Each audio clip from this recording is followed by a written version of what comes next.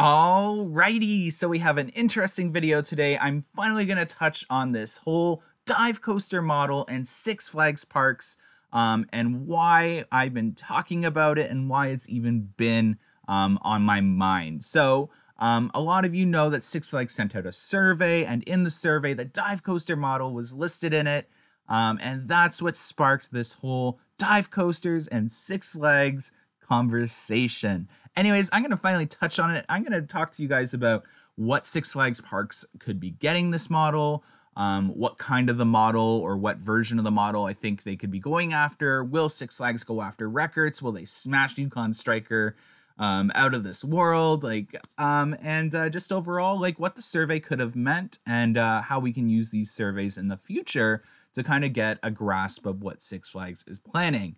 But let's get right into it. So, will Six Flags break records? Well, this is an interesting viewpoint. It's an interesting topic of discussion, actually. So they could go down two different routes. If they're going to be building it for bigger parks, and I'm going to get to the two parks that I think are going to get this model, if they're going to build it at a bigger park, I really do think they're going to break records. I think Yukon Striker's quaking in its spot right now, shaking at the idea of Six Flags even planning a dive coaster. Because if a big park like Great Adventure were to build a dive coaster 3 to 10 years from now, it's going to break its records. There would be no point for Six Flags to build a dive coaster 3 to 5 years from now or 3 to 10 years from now that wouldn't break records.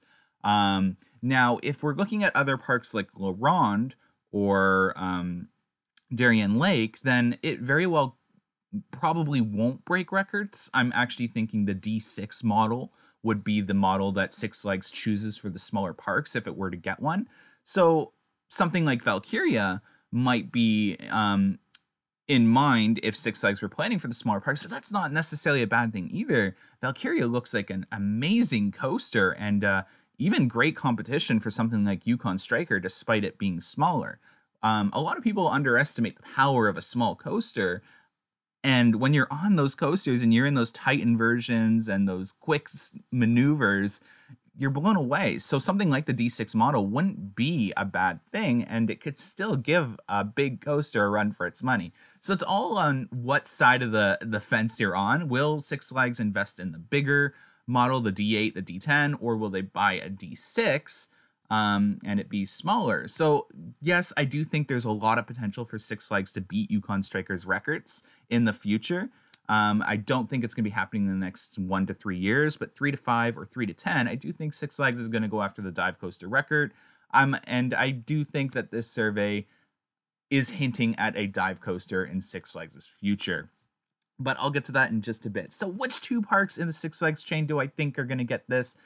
This is going to be different for everyone. So comment down below. I totally understand a lot of you are going to disagree with my two parks that I'm choosing. Comment down below the two parks that you think could be getting the dive coaster model if they were to get a dive coaster. But my two picks are definitely Six Flags Fiesta Texas and Six Flags Great Adventure. I could even throw in there Six Flags Magic Mountain. That park is being heavily invested in. So one of those 2 to 3 parks I definitely could see getting the dive coaster model, maybe all three.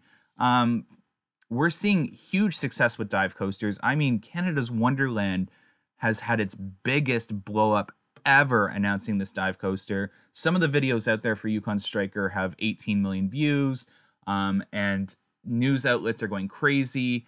We're hearing rumors that Discovery Channel is doing one of its biggest documentaries for a really popular show and series that I can't announce.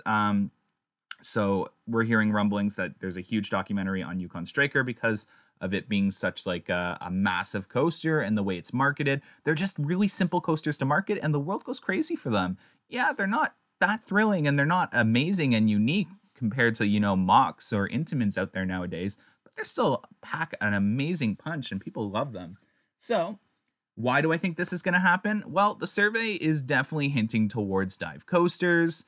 I think that, again, Six Flags is going to be looking at the success Cedar Fair and other parks have had with the dive coaster model. And I think Yukon Striker is going to push a lot of other parks, not just the Six Flags chain, to purchase dive coasters again. I think the dive coaster is coming back from the dead, and you're going to see a lot of them. I know a lot of people are groaning, no, I don't want to see a dive coaster.